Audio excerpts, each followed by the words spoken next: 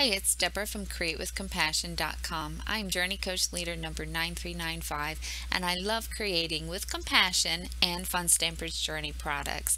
The card I'd like to share with you today uses a couple of stamp sets from the Bloom This Way Mini. This card was created using beach ball, cardstock, and ink for the flowers, and some fresh forest for the greenery there. I also used some black embossing for the thank you sentiment there. The card I'm going to share with you today will use a few different colors just so you can kind of see the difference that changing the colors can make. The two stamp sets that we're going to use in this creation is Spring Botanicals. I love the flowers and the greenery and this arrow, and they have done all of the artistic work for you by adding some shading and dimension to it. You can purchase the stamp set and the coordinating die individually or together as a bundle to save 10%. I won't be using the dies today, but wanted you to know that they are there and available for you.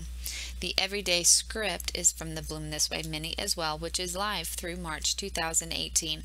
I just love these fonts. I love the size of the sentiments, and a bonus, there is a coordinating die set available to be purchased individually or as a bundle that will save you 10%, which is a good, awesome deal. The tag elements I will be using as well. This is my favorite AT set. I love using these little sentiments on the envelope because I think it offers a smile as soon as the recipient takes it out of that mailbox. And I like to think that maybe it gives the mail person a smile too as well. I'm going to use Watermelon Fusion cardstock for my card base. This is just 4 1/4 by 11, so basically an 8 1/2 by 11 sheet of cardstock cut in half and then folded in half to make a standard card base, which is 4 1/4 by 5 1/2. Next, I'm going to bring in this Post-it note and my Watermelon Fusion ink and the big beautiful flower from Spring Botanicals. I'm going to ink that up. I ink my stamps up by placing the block down with the stamp facing up, and then I press my ink pad onto it, and I don't go fast. I like to give that ink a moment to transfer from the ink pad to the stamp set. So I go kind of somewhat slow and gentle yet firmly. So we're just going to stamp that in the middle of this Post-it note, and then taking my scissors here, I'm going to trim out this beautiful flower right along the edge. Even it's okay if I go ever so slightly into the flower because I want the flower to be on top of the greenery that I'll be stamping, so that the greenery looks like it's coming from underneath the flower. You don't want to use the dies for this. This is called masking because the dies have a nice border all around the image, and so you would have, I think it's maybe about a 1/16 of an inch or so border, and so you would have a pretty decent gap between your beautiful flower and your greenery. So for this masking technique, you usually, if not always, depending on what look you want of course, would use scissors to cut out right along the edge, if not a little bit on the inside of your image, because when you have paper or anything covering an image, it creates when you stamp on top of that, you've got a little bit of a layer between the cardstock you're stamping on and your stamp, so it can give you a little bit of a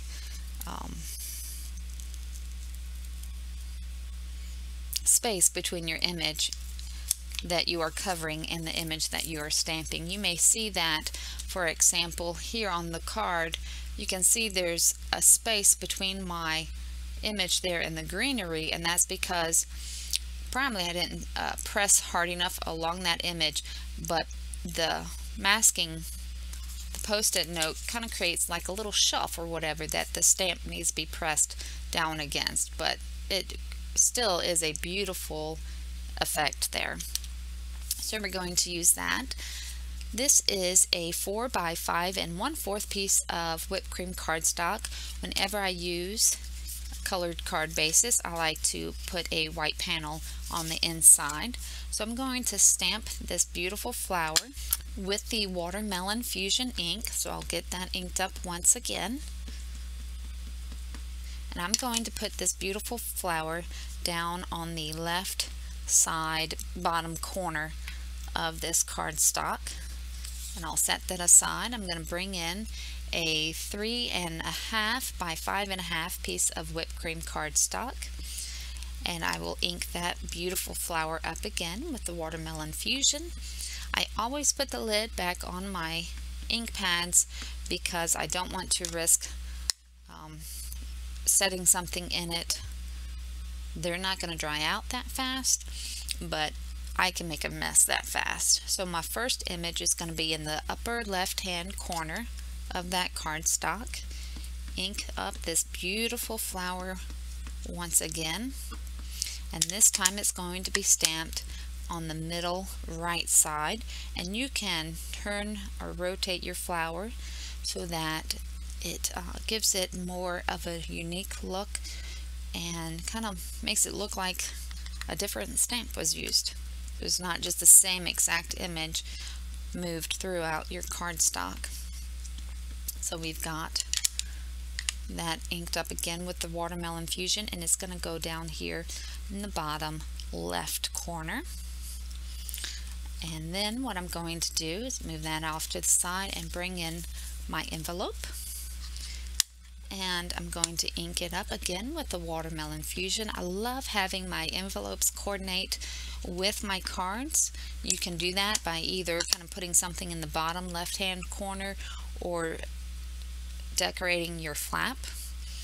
This would look beautiful if you wanted to put some flowers and greenery on the back flap as well. Alright, I've got that 3.5 by 5.5 cardstock now with my 3 Watermelon Fusion flowers, and I've got one of the little branches from the Spring Botanicals stamp set, and I'm going to ink up. I'm not too worried about the stem because I won't be using that, just mainly the leaves. So I'll ink that up with the green olive ink, bring in my mask, and we'll get this lined up here. Let's see, there we go. And I don't have to worry about sticking it down completely. I'm not going to be moving it around very much. I'm going to bring in some of this greenery up here in the top. I'm going to leave that mask there because I'm going to bring in some greenery going down. And you can use a variety of the greenery. You don't have to use just one of the greenery stamps. You can definitely mix and match that greenery. There we go. And then let's cover up this flower here. There we go, and just cover that up. Ink up that stamp with green olive. And I'm going to just kind of bring some in there on the edge. And we're going to bring some in near the bottom. Make sure I'm lined up good. And kind of stamp some down there. Then I'm going to move my flower, my mask here over. There we go. Ink it up with green olive. And I'm going to bring some green up there. And I'm going to put just a little bit, just a little bit down there. Then the next thing I'm going to do, I'm going to use that again in just a moment, but I want to add some black licorice silk to this, and I want that to have a chance to dry before I go in and do my sentiment there. So what I like to do to keep my work surface clean, because to me it seems like the silk dries a little bit quicker on my cardstock than my paper there. So I just have a pizza style cardboard box, place my cardstock in there, and then I'm just going to shake up this black licorice silk. You can hear a metal ball in there. Just get that mixed up good, because there is some shimmer and shine to the black licorice silk. So it has a little paintbrush there, and I'm just going to put some kind of in the areas without the flower. And it's okay if some of my flowers get a little bit. In fact, let's see, I want a little bit more there. And I think that looks good. So I'm going to set that off to the side so that it can dry. Then I'm going to bring in my 4 by 5 1/4 piece and my green twig there and my mask, and we will get some greenery on this inside panel as well. Now you could use a sentiment from another stamp set and add another sentiment to the inside, or you can just keep it with the flower. You could use one of the tag elements if you wanted to. And I'm just going to add some more greenery there. That's beautiful. You have plenty of room to write your message. And I'm going to add a little bit of greenery to my envelope as well. So let's get this lined up here. And ink that up green olive. I'm going to put just a little bit up here at the top, and then a little bit down here to the side. And then for my sentiment from the tag elements, I'm going to do love you, and I'll use black licorice. Now with these really little ones, I tend to just tap the stamp onto the ink pad itself. Let's remove this. I'm just going to put it, I think, right about there. And my envelope is ready. Now we're going to do some heat embossing on this 3.5 by 5.5 panel. I've got some Versamark ink and the colorless blender. The colorless blender works very similar to like an embossing buddy. It helps to get rid of any oils or static that can make your embossing powder stick where you don't want it to. Fun Stamper's Journey does have a clear pigment ink, but I don't have it at this time. But I do look forward to getting it at another time. So I'll just be using the Versamark ink, which pretty much does the same thing. I'm just going to rub some of this clear pan pastel in the area. I'm going to put my sentiment kind of up in this area. So I'm going to rub that around there. And then we will ink up the Missing You sentiment from Everyday Scripts. Thought it would be nice to kind of do a Missing You card to give someone a smile and let them know that they are being thought of. So I'm just going to put that there at a slight angle. And it is a clear ink, so you're not going to see much right now. But when you add your embossing powder, you will see it. This is just some black embossing powder in a container there. And I'll flick off any extra. That is beautiful. If you do get any stray embossing powder, that's alright, because you have that black licorice silk there, so it kind of adds to the look. But I don't see any stray embossing powder, so I'm ready to use my heat gun and melt that embossing powder. I like to heat up my heat gun for a few moments before bringing the heat to the card.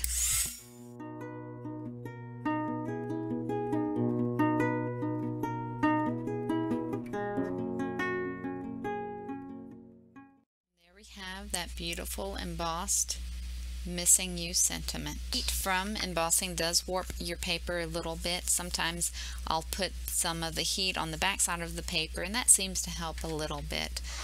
Now, In this card, I did not sponge any of the edges of the cardstock, but I thought for this card I would. So I've got just about 1/4 of a True Color Fusion sponge here from Fun Stamper's Journey, and I've just tapped that into the ink and then swipe it along the edge of my cardstock. And then I'm going to do the same thing to that panel for the inside. Time to put this card together. I've got the inside panel and some Easy Glide adhesive. Just going to add some along the edges there. Don't need to add a whole lot. This adhesive sticks pretty well and keeps your cardstock in place. I'm going to center this. If I get the 3 edges lined up pretty well, then I know that 4th will be lined up. You could add some of the black licorice silk there if you would like to.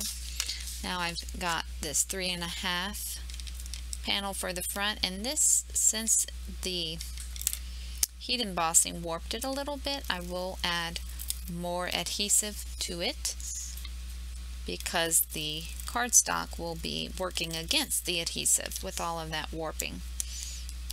And if you go over the edge, you just fold your adhesive back onto itself. So we'll go along the edges nicely there. The bottom is not as warped because I didn't have any embossing down on that side. And put a little bit in the middle.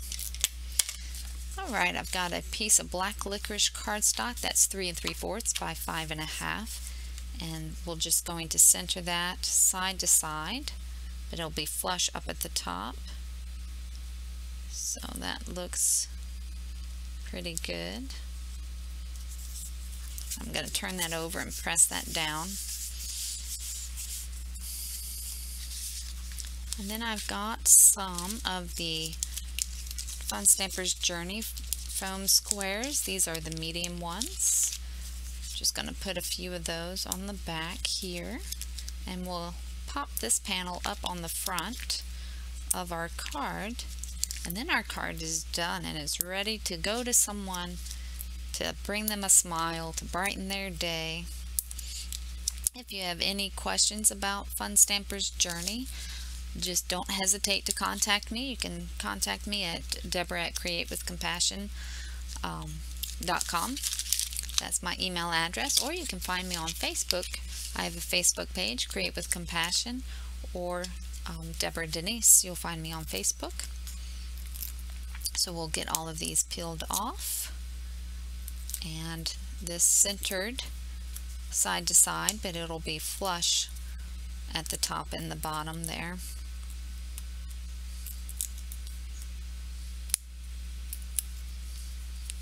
It looks like I have some of that adhesive that I didn't fold really well, so I'm just going to take my scissors here and trim that adhesive off. There we go. That's better. Alright. So I'll get this lined up side to side, flush up at the top. Place that down straight. Here's a side-by-side view of the two cards. To me, the different colors give it kind of a slightly different feel. And as you can see, both sentiments look great on that card. I love it. Thank you for watching this video today. I appreciate the time that you have shared with me. I'm here to be a Fun Stamper's Journey resource for you, so please don't hesitate to contact me. You can email me at deborah@createwithcompassion.com, or find me on Facebook, Create with Compassion, or Deborah Denise, as well as leave a comment below this video and I will respond. You can shop and purchase all of the supplies needed to create these cards at my website, www.funstampersjourney.com/createwithcompassion. You'll find a link for all of the supplies used in the description below this video or on my blog, createwithcompassion.com. Thank you so much, and I hope that you have a wonderful day. Bye.